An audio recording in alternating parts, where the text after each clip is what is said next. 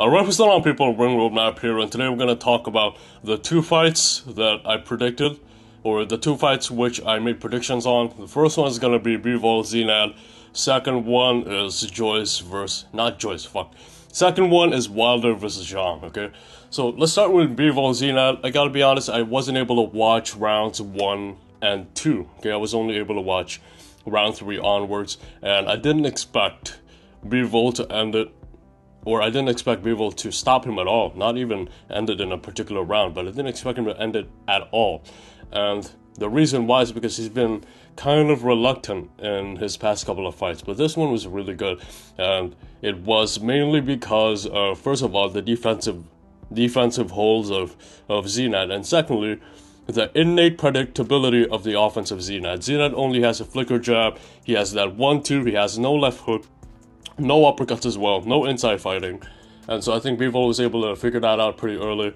But like I said, that speed difference.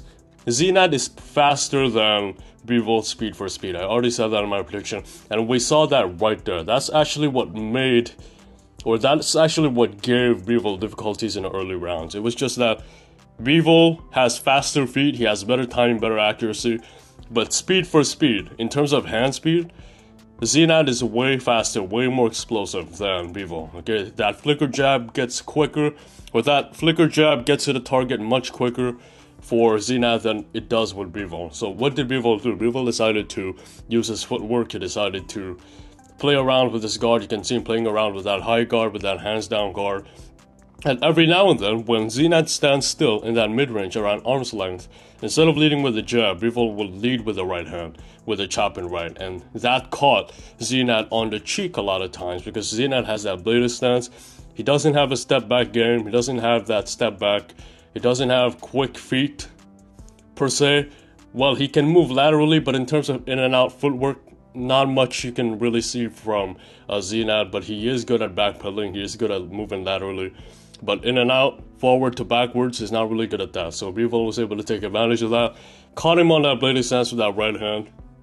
And he decided to also exploit that loose guard of Zinad in the later rounds. He started off with a jab and then that left hook, which I also pointed out in my video where I said that Zinad is really vulnerable for that left hook. So really something that he gotta watch out for. And look, I said that Zinad shouldn't worry. If you watch my prediction, I said Zinad shouldn't worry about the left hook because Bivol doesn't really throw it much. I was proven wrong, okay? Bivol actually has a pretty good left hook, and it's what was able to knock down, or not knock out, but stop Zinad in his tracks. He set it up with a jab, boom, came up over the top of that left hook, and that's what ended the fight right there. He ended it with a flurry, 2-3, some body shots as well. I forgot the exact sequence. But that was pretty much the end of it. You know, a good statement for Bivol.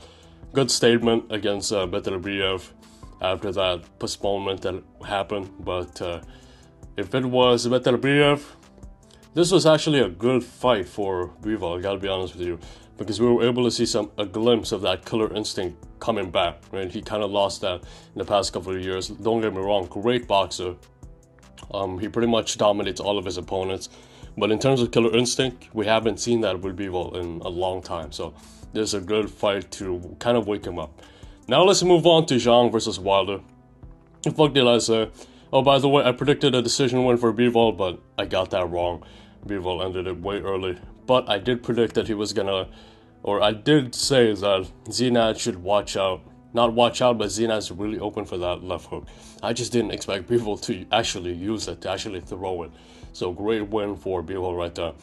Zhang versus Wilder. This was one that I got right. Okay, if you watch my prediction, I said round 5 to 8 TKO.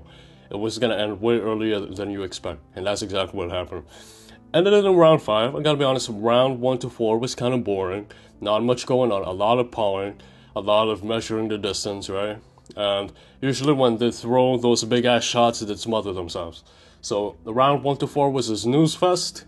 Round 5, Wilder kind of got into a momentum. He landed 2 right hands, which pushed Zhang back. But Zhang went back right at him with a check hook. So I think Wilder threw a right hand or a jab, something like that. And then Zhang was able to catch him with that check hook counter. I can't remember the exact sequence. but he was able to land a check hook counter. Wilder turned his back, and Zhang caught him with another check hook, and that was the end of it. Not much setup, I gotta be honest. I was expecting more setups from Zhang. I said in my prediction that I wanted to see 3 or 4 punch combos. He didn't have that shit. He had maybe 2 punches at max per combo. It's like a step-in jab, and then a left hand, or a step-in jab, or a left uppercut to the body. It was very predictable, but the main thing that made the difference here is his power, you know. And the weight difference also enabled him to take some of those punches by Wilder.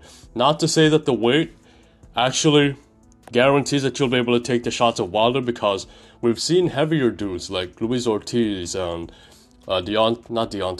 Tyson Fury, right? They blew up on their way to fighting Deontay Wilder. But what happened? When they got hit with that right hand, they still went down.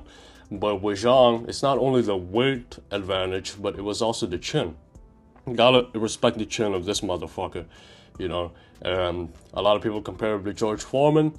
I can actually see why. I can actually see that comparison. I can see why people compare him to George Foreman. And just like George Foreman, I can see the career of Zhang lasting much longer than we think. Maybe 4 to 6 years more. I can see him fighting up until his 40s. I'm not sure if that's a path he wants to take, but he has that great equalizer which allows him to fight even at an old age like that. He has the chin to withstand the punches of those young guys, and he doesn't really get out of shape all that much. Yes, he's a little chubby, but he doesn't blow up between fights that much, right? So that was it. Great win for Zhang. Again, I didn't really see much strategy there. He just caught him at the right time with that check hook, waited for Wilder to commit hard, and then he was able to catch him on that front leg with the check hook, and he was able to end the fight right there, you know. I expected it. I expected the finishing blow to be a 2-3 actually, whether it may be a 2 to the head, 3 to the head, or 2 to the body, 3 to the head. But he just needed one shot. He just needed the check hook to stop Deontay Wilder. So